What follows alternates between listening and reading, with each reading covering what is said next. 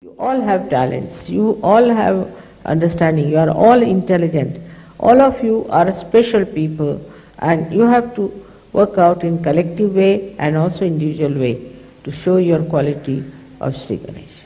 That the rhythm of Sri Ganesha is working in him and his understanding of music, which is one of his qualities, is that he dances on the music of which Nataraja, the father, Shiva, has taught.